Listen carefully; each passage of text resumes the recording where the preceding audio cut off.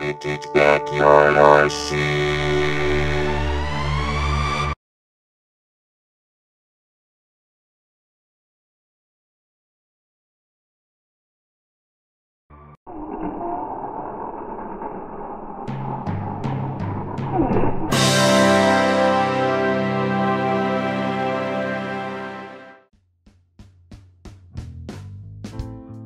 Released in May of 1984, the Tamiya Grasshopper was, in my opinion, one of the most important vehicles in RC history.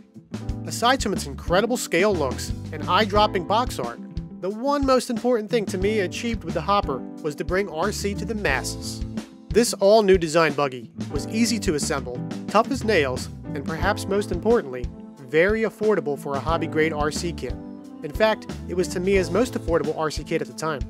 The buggy featured an ABS plastic body, plastic bathtub-style chassis, double A-arm front suspension over twin coil springs, rear solid axle and gearbox over twin friction dampers, a Mabuchi RS380 motor, and front and rear wheels and tires borrowed from the Sand Scorcher.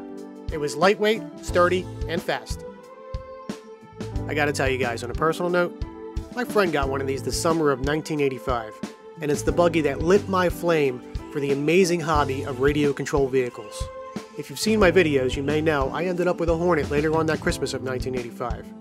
So because of its significance to me, and I'm sure many of you guys, it's only fitting that the Grasshopper be the first car to make a time attack lap around our circuit. So let's drop the mic and hammer down.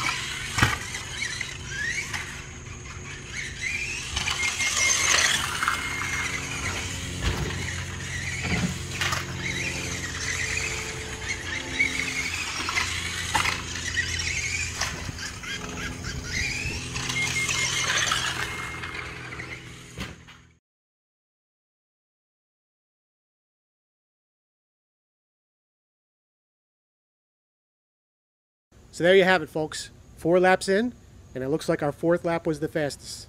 The Hopper did it in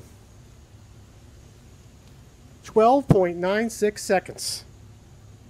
Alright, well, it's such a beautiful day outside. I think I'm going to do some commentary while you guys watch the slow motion.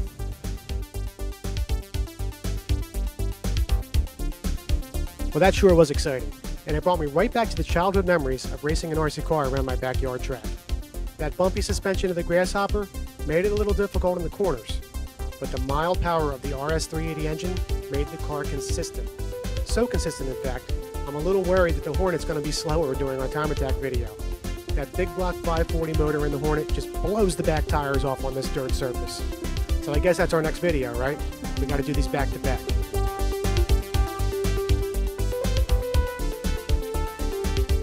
I hope you guys enjoyed this one. If you did, please hit that like button. And I'll talk to you guys in the comment section soon. As always, rock on, take care, talk to you soon. Bye.